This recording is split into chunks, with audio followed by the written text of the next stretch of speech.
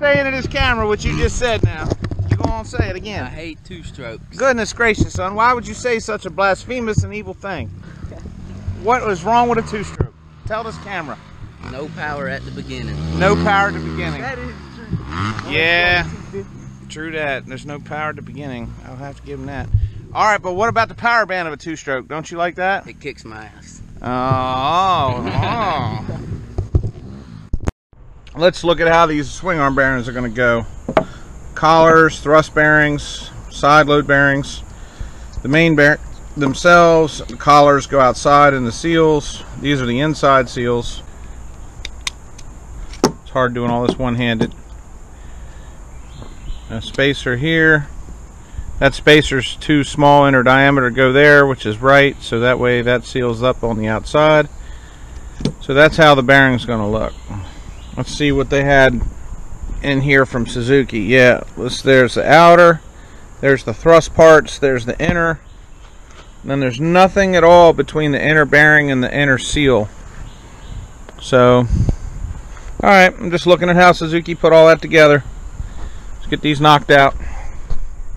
Looky what came out of here. We got some radial bearings from factory Suzuki parts. And this cheap bearing kit I bought just has a plastic coated greasable thrust face. I'm going to get rid of those and not use those. I'm not going to use those. I'm instead going to use these. I got to get them all cleaned up because they got sandblasted from the outside. They didn't take a direct hit, but they got blasted from the inside through, so there's sand all over them. I'm going to clean these up real good and grease these and use these. I'd rather have these than those cheap little thrust plates. It's going to be a bear to clean them up, but I think it's worth it. Guys, I found a socket that is exactly the same size, minus a smidge, to smack these bearings in with. Usually we'd use a press and the right collars and the right tools.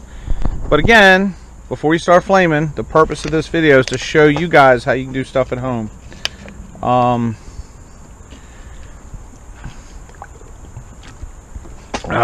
Drink of water, sorry. So there's the right socket. These bearings are rounded on one side and flat on the other. You want to tap them on the flat side, obviously. You do not want to be hitting on that round edge and peening it over. So you put this surface up against that surface nice and flat, and that's how you do it. So I'm going to knock these out real quick and go from there. Let's see how I got that set up. I got the socket that fits the bearing down in there. And I've got a couple of extensions on there. Should you be hitting extensions with hammers? No, you should not. That's completely inappropriate and unprofessional. So go buy a $150 press. If you're not going to go buy a $150 press, well, then you take a $10 extension and you do it like that. I don't know what this angle is going to look like, or if I might edit this footage out. You might never see it, but we'll try it. We'll see if this does the trick for you.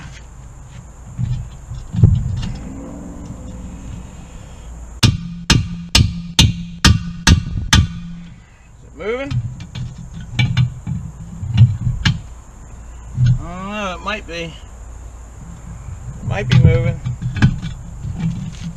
Let's put some Gooby Jew up in there and get a little bit of Gooby Juicy up in there and see if we can loosen some of this hardened spooge.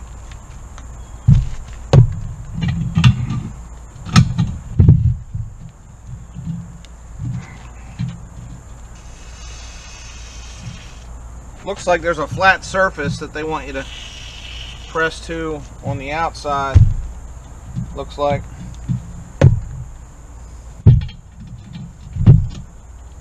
We'll try it again.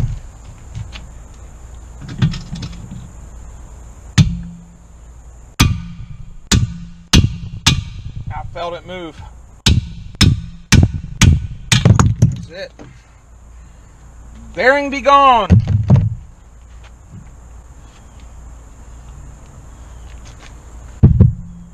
hope my landlord doesn't watch this video and see me pounding on his post like that. He's a nice guy. He probably wouldn't mind too much.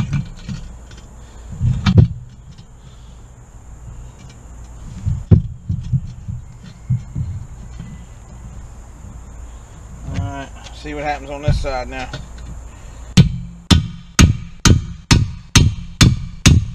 Ow, you dog!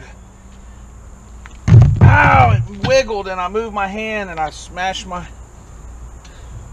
Oh, I smashed it good, guys. Look. Look at that. I busted it wide open. I don't think I broke the bone through the skin, but I bet I broke it underneath.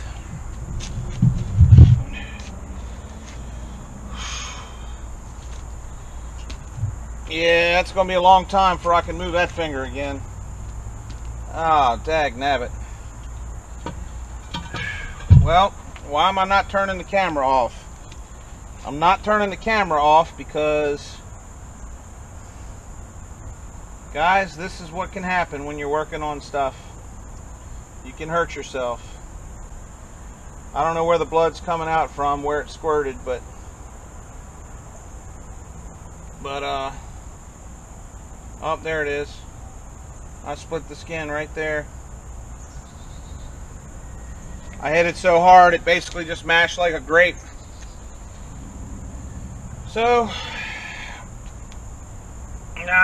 man, that's gonna start to hurt soon. It ain't hurting too bad yet, but it will.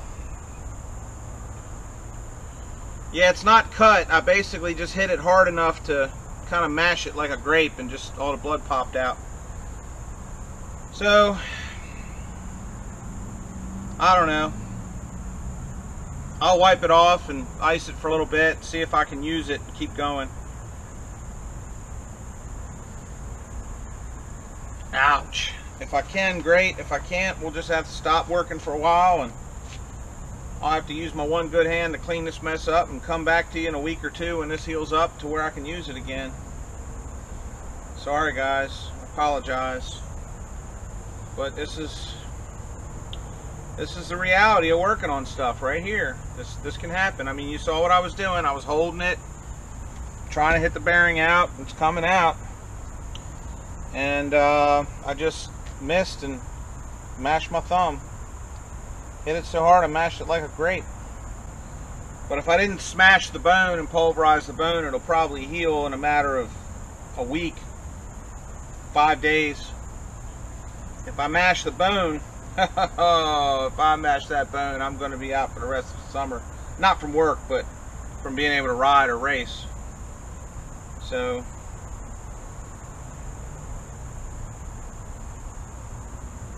oh, yeah, oh, ow, I think I broke it right there, maybe. I don't know, we'll see.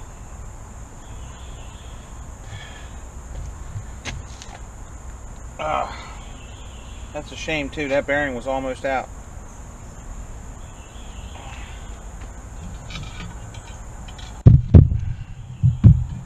See if we can get this out real quick so that part's done. Yep, there we go. Alright, that part's done.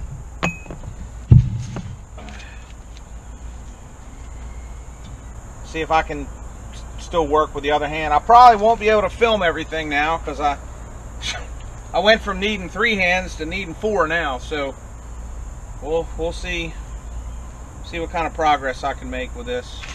Let me at least clean it up so it don't get infected. I'll be back.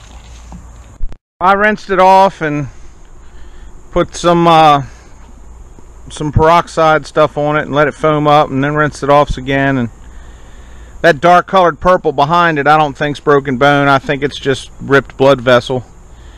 There's no dirt behind there. I know it looks dirty, but that's just ripped up blood vessel where the hammer smashed it. But yeah, that edge of my thumb was sitting on the flat edge of that swing arm, and it smashed so hard it just popped it. There's no cut. I'm not going to spread the flesh on the video because it's really gross, but if you look down in that cut, it's not cut, it's ripped. You can see the meat's popped. Alright, so I'm going to put a glove on and try to keep from getting blood all over the project. and all over this man's porch that I'm renting from. And it doesn't hurt too bad yet. It's gonna hurt real bad in about 2, 3, 4 hours after I calm down and put everything away and rest and get a good hot shower and sit down and eat dinner. It'll start throbbing like there's no tomorrow. I know it's gonna.